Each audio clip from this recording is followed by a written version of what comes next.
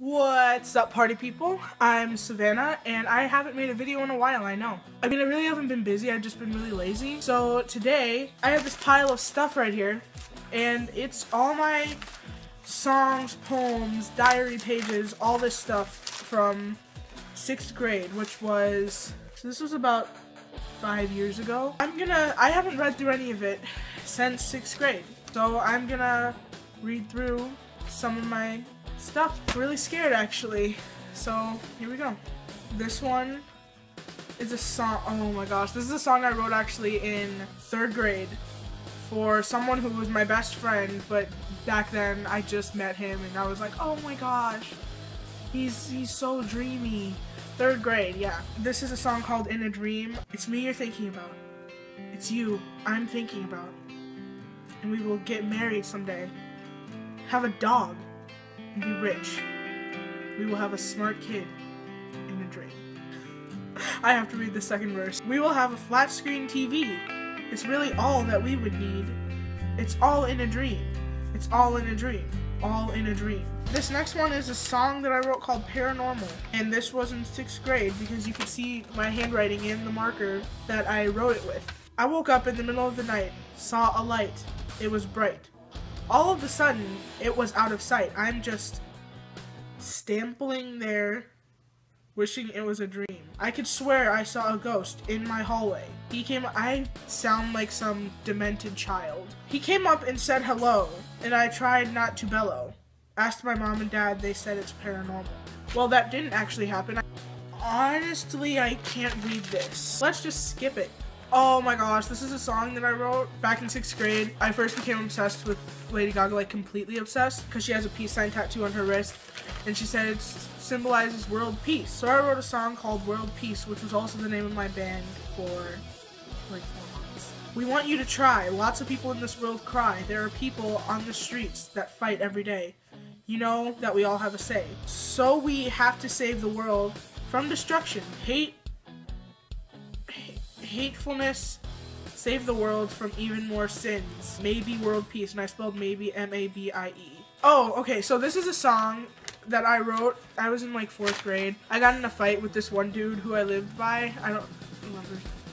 He thought that he was all bad and everything, so I wrote a song called You Will Never Be Me. We were best friends, but then our friendship ends. You couldn't be me, never in your life. You will never be me, I will stay strong. You know I'm coming, I will beat you now. Don't know what this is, but it was written in permanent marker, so that's great. I probably wrote it on the wall too, made my mom mad. In 6th grade, I wrote a story about a wolf called Felix. It was just getting dark, so Felix told his friends to go home before dark. He heard a very strange noise, but did Felix survive, or did he join his father in death? And then I wrote a song about school, and I remember this song. School days, school days. School, I'm bored, B-O-A-R-D. Oh, I found the rest of the story. I called it The Dire Wolf. This was based off of a Webkinz stuffed animal. My 6th grade life. You guys are getting an insider on something that no one else knows. Oh my gosh, I wrote this song in 7th grade. My 7th grade life was literally me sitting in the room right over there on the computer, on the internet. Facebook was the shit. So I was always on Facebook. Then I wrote a song called Forgive and Forget. It says, you came in my life looking for an answer. I don't have. Yeah. You can't just pretend that nothing ever happened, because it did. I have a bunch of like little notes. Josie's over there attempting to twerk. I can't read anymore. This was from 6th grade. I know that because there are Taki and Hot Cheeto stains all over. Okay, I found all these comics that I used to make. We called them Karmics. Me and my friend Ricky, we just spent all of like Latin class in middle school making these comics. We made like a whole book. It's crazy. Wow. Ricky, if you're watching this, Rainbow. And then my swaggy Ed Hardy notebook that I thought was so cool when I was in 6th grade. Basically my whole 6th grade life. I think that was supposed to be my teacher. Don't question it. And lastly, my 6th grade binder.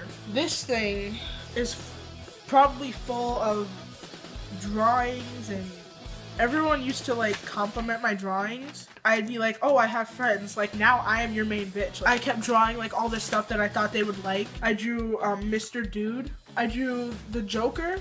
Dr. Osimo, that was JD's stuffed animal. We used to make videos, Trevor and Osimo. Then more Mr. Dude. Don't know what that is, honestly. This says, who am I?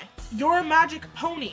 Ever since a long time, I've been like a writer, so I would always write stories and random stories in class in 6th grade. This was when I first got my dog. I was really excited about getting him. Paxton. P, playful. A, awesome. X, extreme. Excellent for E. N is new because we didn't even have him. That's how new he was. More Joker. Drew this a lot because I'm pretty sure it was the only thing I knew how to draw. The only thing I knew how to draw. Because this was the only thing I knew how to draw. So that's basically all of my, not all of my 6th grade stuff, but a lot of my 6th grade stuff. You guys got an insider on the best years of my life, my memories, my childhood. I seemed like a depressed, lonely child who only knew how to draw. There I go again. Who only knowed how to draw one picture. So thank you for watching. Bye.